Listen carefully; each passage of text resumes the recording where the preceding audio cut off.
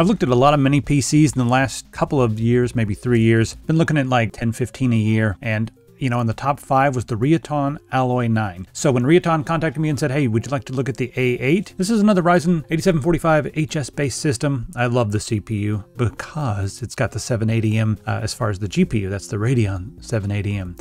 So it's fast enough to play a lot of AAA games on, you know, decent settings, 1080p. So we're going to put this to the test and see how it stacks up. First off, let's go through the specs and then we'll do all the tests on this. So you can see there we have a plastic body on the outside, and this one has a big vent on the top. Now you can hear it. We'll do the decibel testing in just a minute, but it's not quite as quiet as the previous model, which had the Ryzen 9 7940 HS that I tested. You know, that one was the Alloy 9. That one had an all metal case. This one has a plastic outer case, but we have some different options here.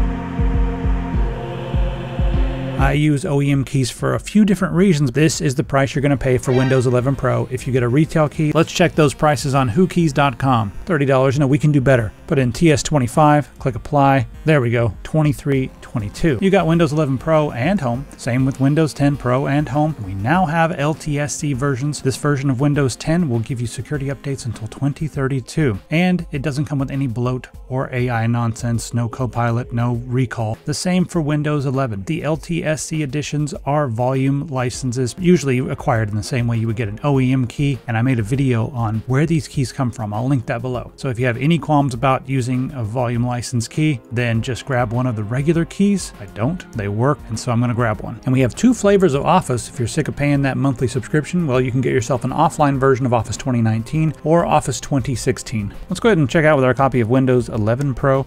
All right, just put in my card info. There we go. Click on View Keys and Codes. Once you get to the User Center, click on Get the Key. You'll see your key right here in the middle. Go ahead and highlight that, copy that, press Start, and then type Activate. You'll see Activation Settings. Go ahead and click on that. And then right here it says Not Active. Just click on Change Product Key. Paste in our product key and then click on Activate. Hey, look at that, active. Head over to whokeys.com. Thanks to them for sponsoring. And now on to our regularly scheduled program. 8745HS is 8 cores, 16 threads. It will turbo up to 4.9 gigahertz. You got 32 gigabytes of DDR5 in this one, 5600. Supports up to 64 gigabytes of RAM. And we have a 1 terabyte PCI Express Gen 4 M.2 installed. There's a slot for an extra M.2 if you want. You got 4 displays, 4 of them.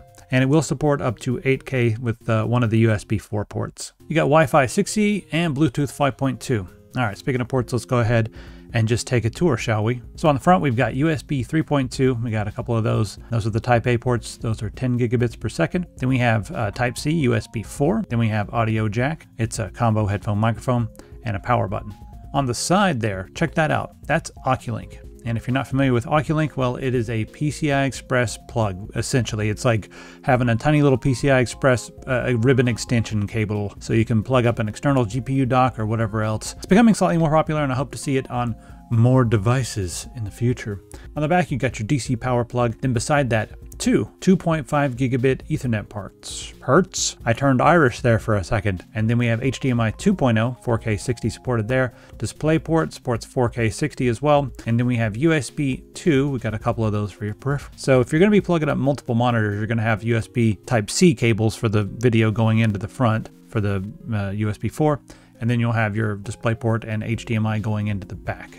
So whatever. If you mount it on the back of your screen, because it does have a Visa mount that's included in the in the box, you can just mount it on the back of your screen and have cables going wherever. Who cares? Let's take a look at the network here. Everybody always wants to know about the network, right? So we have 2 of the Realtek RTL 8125s. Really like those. And then we got our Wi-Fi 6. It's the AX210 from Intel. All right, so on top of all that, they do offer a 1-year warranty with this for all their mini PCs. All right, let's get it naked. Pretty easy to remove just a few screws, and then you can take the bottom off. Under there, we've got access to, well, basically everything. We've got our, I guess our heatsink or whatever. We got our thermal pad that's making contact with the M.2 there. Then you can see we also have some crucial memory under the hood. I've been seeing that everywhere lately. So that's there. And then we have our spot to put another M.2 if you want to. Up to you. So really easy to open up and mess around under the hood. All right, now we're gonna jump in and test it out and see how it runs, play some games and whatever else. All right, Baldur's Gate 3. We're just gonna do straight up 1080p medium, and I'm gonna change TAA over to SMAA because I hate the way TAA looks, just a personal thing. We're going to put a little bit of AMD FSR 2.2 on, and then we'll test it out. All right, with AMD FSR, it looks pretty good, especially at 1080p. And we're running up in the 50s. Now when we get into the cities, it might dip down into the 30s, but remember, this is, you know, not an action game, so yeah, you'll be just fine. Put some clothes on Carlac for all the Christians. I'll also try it on medium with the upscaling off for those of you who want those crispy visuals. Crispier, 20 FPS lower. So yeah. All right, feels pretty good. And you can see here on our medium setting there with FSR 2.2 turned on, we get 47.6 and a 1% low of 20. The minimum is 38.9. Now when you turn off the FSR and just use SMAA, 30.2. So you're probably going to have to run this. If you want it on medium, you have to run it with FSR, or you can run it on low without it. Take your pick. All right, Cyberpunk, I'll do a couple tests here. Motion blur off, but otherwise we are on everything medium. So there we go. Apply, and we're going to run the benchmark. All right, so medium, 44.54 FPS, looking pretty good. We also had FSR turned on. So let's go back and just try. Let's go back and just try the low setting and see how that runs, because low still looks really good on this game. See, look at that. Still got fog, still got everything. This is what happens when you focus on art direction rather than throwing every ridiculous effect into a game. You get something that looks good on low and really good on high. So if you're going to be aiming your gun a lot, you might want to play it on low. 50.73 FPS. You saw how good it looked. Also, we had the FSR turned on, of course. Minimum 43.69. Looking pretty good. Before we get into all the other games, let's recommend something that runs really well on this. This is the Carters 2. It's very similar to a lot of the other kart games out there with overall wearing plumbers. One of the things that's interesting, if you look at the tracks, see we've got Island, Western, different themes. But if we come over here, we've got Custom. And these are tracks that I have downloaded. So you might notice that some of these are from things that you've seen before. People are remaking tracks. There's a pretty big community right now. And they're just making tracks, making different karts, making whatever. Just different stuff for this. So that's kind of cool. We actually have mods. It'd be really cool if Mario Kart had mods like this, but it doesn't, and we've got this game. So when you jump, you have to wait until you land before you press your direction to slide. So jump, and then I can slide. But if you hold down the direction before you do that, it can kind of go wonky. I'm talking and not paying attention. Ah! You see, you even got tricks when you do jumps and stuff. This kart is a little bit wild compared to the other ones. You get used to it, not, you know, pressing the direction exactly until you land. But yeah, it feels a little bit floatier than Mario Kart, but it still feels really good. It's one of the best kart games that I've played that's not made by Nintendo. So yeah, if you're looking for something that has some cool mods, some just fun, goofy gameplay, it's actually quite a bit more difficult than Mario Kart. It doesn't have quite the rubber banding. I'm really having a lot of fun with the Carters too. So if this is your kind of game, and you like these Carter games, check it out. I forgot what my shoot is. I have to remap my buttons, which you can do. Let's see, there we go. Shoot. The other thing that's a little bit confusing is some of the tracks I've noticed, the way they're designed. All right, so it's interesting. When I compare this to the Minix I tested last week, not only is it louder, it's actually a little bit slower in Valley, even though it was a little bit faster in Cinebench. Kind of strange. So we got 69.9 for the FPS. The Minix scored 73.6. Again, same CPU, GPU, similar RAM configuration. Score of 2923. The Minix scored 3079. Minimum FPS 35.1, and the Minix was 39.8. So it's interesting that it's a little bit slower than that one in this test. Let's keep on going here and see what it's like with superposition. All right, in superposition, we got a score of 5029 with an average FPS of 37.62, minimum 31.29. The Minix was 5233 with an average of 39.15 and a minimum of 33.08. So a couple FPS difference. I'm not sure why the score is so different, but yeah, just a couple FPS difference right there. This has been running for a very long time, almost an hour now, 52 minutes, just stressing this CPU to see what we can do. No overheating whatsoever. It maxed out at 88.6. I don't worry about the CPU until we get above 95, so this is all fine. This is like standard stuff. I would expect it to be maybe a little bit cooler, but I think it does get warmer when you put it in laptops. So this is all within the realm of what I expected. and I like the fact that we're not overheating, so that's good. You can really hear this because it's high-pitched and has like a whistle, like a jet turbine. My room's a little bit loud, but yeah, this is just the room tone right now in my room without measuring anything, just 44.3. I'm going to put this up, you know, kind of close to the machine, and we'll see how loud it is. All right, so when you get close to the machine, yes, it's loud. These are louder than I expected. I'm going to go into the BIOS and see if we can tone this down, because it's louder than a lot of the machines I've tested. I mean, it's not insane, but, you know, you can hear it for sure. And it's kind of whiny and annoying.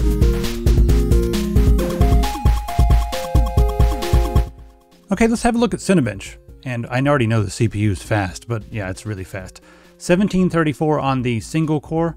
The multi-core, well, we got 16352. You can see there where it stacks up in between the previous generation Threadripper. Isn't that insane that, like, yes, that's an older Threadripper, but that's 16 cores, 32 threads. And now we have 8 cores, 16 threads, but the single core, the IPC, is so high that it's actually faster than the old Threadripper. So it's kind of insane to see a CPU this small that's that fast. In Geekbench, our single core score is 2573 and the multi-core is 12950. I'll scroll down so you can compare all the individual test scores down here. There we go. And then the OpenCL score is 29532.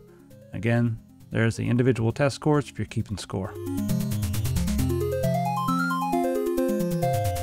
Hey, what on earth? So during the write, we got a little bit spicy right over here. I guess it's not naked, so it's a little bit hot. The idle temperature on this seems pretty hot as well. So yeah, it's fast. This is faster than I expected. You know, I guess I thought I was working with a different Kingston. So this is a very fast Kingston drive. 6106 on the read, 5335 on the write. Let's look at the IOPS, and yes, 150 almost over here. And then almost 120, which I'm rounding up right now just to save time. So really good on the random 4K IOPS, but that temperature, it's like, yeah, it's spiked up a little bit. It's getting pretty hot, as long as it doesn't stay like that if you're not doing sustained writes for a long time. But I'm gonna keep this up and monitor it while I'm doing stuff here and just see what it does. Just stayed low while I was transferring files. It was a pretty slow transfer speed. Also, I noticed that transfer on my main computer pretty much held a consistent, you know, above 200 megabytes a second there. This one started off at like 220 megabytes a second and then dropped down quite a bit. Transferring the same stuff. I'm just transferring some footage over here so we can try out Premiere. So I don't know. Anyway, let's go ahead and test out Premiere. I don't care. Can't wait to try out this hateful new interface. Here's all the footage from what I just shot. And scrubbing around is fast. Playing is fast. Everything's fast. Over here as well, whatever, put it up to full. Nobody should ever do this because this tiny little window is not 4K. You shouldn't be playing 4K right over here. Yeah, it's fine. It feels totally fine. I'll do a cross dissolve quickly. There we go, nice long cross dissolve. And we'll see how this looks.